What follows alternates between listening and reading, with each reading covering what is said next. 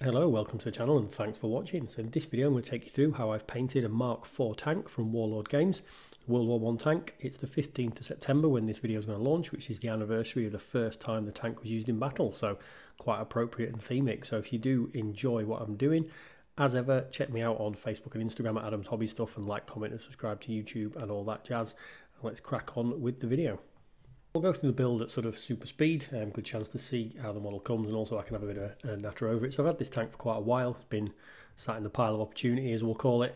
I didn't really have an appropriate time to do it. It's for a project that's kind of on the back burner and I'll get to eventually, I'm sure. But I thought, look, coming up to the 15th, ideal opportunity to do something that fits in with historically what's going on, even if it's not necessarily the kind of projects I'm working on at the moment. So it's a resin and metal kit from Warlord. It's in their bolt action range, although obviously bolt action's World War II generally. Now I picked this up because I was going to use it with my Home Guard army for my World War II bolt action, because interestingly, although the Mark IV and then obviously 5, 6, 7, 8, etc. were World War I and post-war, they did bring a Mark IV tank back into operational order in World War II. So that tank was a survivor of World War I, it was a Mark IV, called Excellent, and it was from HMS Excellent, and they kind of renovated it, did it up, got it in running order, and the idea was to use it in home defence. Read a couple of stories about it, and they damaged some vehicles bringing it into the town, and obviously it never actually happened. Now I kind of thought, what if it did? What if that tank made it to the Home Guard and they used it, you know, to defend Warmington on Sea or whatever. I'm going to do the bolt action. So that was kind of my idea for picking it up. Never particularly got around to doing it, but now's a good opportunity. So although it is a World War I vehicle, I'm going to try and squeeze it into a bolt action army eventually. So what's the model like to build?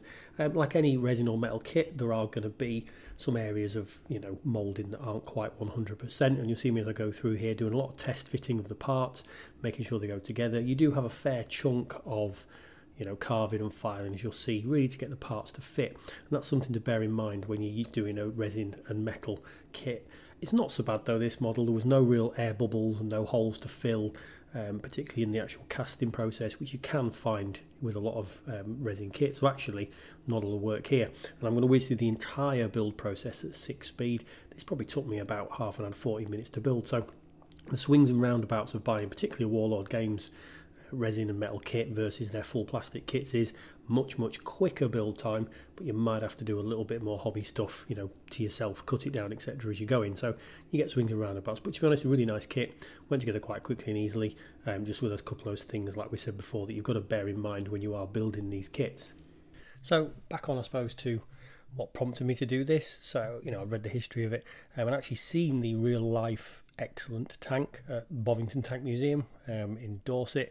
Go to there every kind of couple of years, brilliant place to see it, and that kind of re-inspired my thoughts about getting this kit done. So I was down there in July, saw that, you know, the anniversary was September, saw the actual Excellent in the flesh, so to speak, down there, and that kind of put that number in my head. So put aside some of the current hobby projects to build this kit up, and look, really pleased I did. I said again, it's a lovely kit. The only real mould lines or anything difficult on this was more on the rails that go through, and also on the unditching beam that is going to stick onto the back of the rails in a second. Those are the really badly mouldy bits, and the metal parts. So the resin was actually pretty good, kind of all in. One little quirk I did notice on the kit, more so when I looked at real life pictures of the models and some pictures I'd taken down in Bovington, was that the gun turrets in the pods on the side, the slits that you see down the side, which kind of the viewing and vision slits, are mirror images of each other, and they shouldn't be, I don't believe, when you look at the real life pictures, because obviously the guns are mounted in the pods and they should be asymmetrical, because obviously the gunner still has to sit on the right hand side, the loader and stuff has to sit on the left, or vice versa, whichever end it is, on both pods on both sides of the tanks. So the vision slits should be on the same side on both sides, and they're not. They've mirrored it. So slightly little quirk in the modelling kit there, but then again, I might be wrong. So there we go. I did an interesting thing about these actual tanks in reality is the side pods where the weapons are. One of the variant things that makes it different from being a Mark IV to a Mark I, as they went through, is these pods actually retract slightly into the tank so they can be transported by rail, etc. So interesting quirks about what the marks make as they develop. So not a lot of visual difference from the outside between a Mark IV and a Mark I. Obviously it's a Mark I that's the anniversary on the 15th. So there we go. Don't really want this to turn into a historical lecture, but you know, I do have a love of tanks. I'm sure we all do. That's why we're watching a video on painting a model tank, I assume. So here we are, just doing a bit of green stuff into some of the gaps here, because there were a couple of gaps on the model that were a little over large, mostly above the left pod. I just wanted to fill it in because it was quite a visual gap. Most of the rest of the kit though, mold lines and gap lines stuff are fine. And like I said, this is the trade-off you have from taking a resin kit as opposed to a plastic one. But no, lovely kit, went together really nicely, and here you see it in its finished unpainted form. And then we'll crack on with the actual paint scheme. So I've started off with a black undercoat, so just black spray and consistent across. And with all the paints I use in this, I'll put them in the description down below so you can follow on exactly to what I've done, or just take a bit of inspiration and see how I've painted it. Now the colour scheme I'm using more closely matches the World War II green that would be used on British vehicles. But again, given what I'm going to use it for in my bolt action army eventually, I felt that was more appropriate because obviously they'd be painting it in 1940, but it is very similar to what you would use on a World War I tank in any case. And again, you do see a number of different colour schemes that you see these vehicles in. I'm going for the flat plain kind of green colour scheme. So here I'm using a very fat dry brushes, and I'll be painting one, but obviously there's other ones of these flat-ended dry brushes becoming quite trendy now, and it is more of a stippling effect over the entire model to lay that base coat down. Again, not worrying if you leave little areas and little patches of black showing through, because that'll help the shades and the highlights and things later on. So stipple it over the entire model, and you can see here for the second phase what I've done is I've taken that green, I've mixed in a little bit of white in there just to lighten it up a bit. It's an off-white I've mixed in, and then a second stippling layer across the model, but again with a very, very dry brush as you would have seen. So just a gentle stipple to add a few tones and highlights. If you put too many severe ones on, don't worry, because some of the ink layers we'll do later will cover that up. Now for the unit recognition kind of markings that they put on World War I and early World War II British vehicles, so again quite fitting, the white and red stripes. Now really usefully, you can see there on this tank you've got the rivet lines that will help you divide your white, your red and your white stripe. So again, I'm just painting these on, trying to cover it completely, but if you miss some sections it doesn't matter. Now the unditching beam on there, the two facings, the front and back facings of this kind of big beam are metal, so metal on both sides and on the end caps. And obviously the big feature of the vehicle is the tracks, so brushing that in with that metal. Again, not worrying so much if you leave some of the black showing through, because we're going to do a lot of shades and highlights and dirtying up effects later on. Now interesting, you'll notice I'm not painting, and won't be painting the gun barrels or anything like that metal, because they were painted, so I've not done that. But I have painted the exhaust vent and stuff you can see running across the top of the tank there. Wood onto the unditching beam. Any kind of wood colour is good, but I would always, if I'm doing an entire army, you know, whatever wood colour I've used to paint the butts of the guns and things, I would follow that over onto this. So that's what I've used. And then I'm taking a brass colour now and just not fully painting, dotting it on across areas of this exhaust system, because I'm going to make it look slightly rusty, and having now a two-tone effect of the metal and the brass on top will help with the rust effects later on. So now I'm going to move on to the intermediate kind of ink wash stage. So most models I wouldn't put a glove on to do this stage, but big model you're going to get it on your hands because you're having to hold the vehicle, holding it from underneath, so a bit of a glove just helps you stop when you get your hands particularly messy.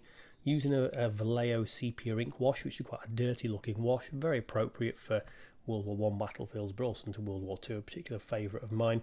We're not wanting to let it pool anywhere though, we're not wanting real areas of kind of proper filth, but decent layer across the entirety of the model, every last part, and then you'll see what we do afterwards with this.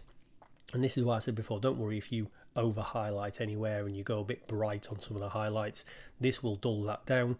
And again, the next couple of layers, when we do the next highlighting and things, that's the slightly more important layer, because you make mistakes at this stage, it's a little bit harder to correct, but still eminently doable. You see when the ink has dried, the effect that it gives. So it is a bit streaky in places, it is a bit manky and dirty. So what we're going to do now is take a smaller flat-headed dry brush than we've already used, and now we're going to go back over all the areas we've been to with the same colours I've already done, but this time we're not looking at hitting every patch on this model with your first layer of the green we've used. What we're looking at doing is taking the streaky lines away from the flat panels.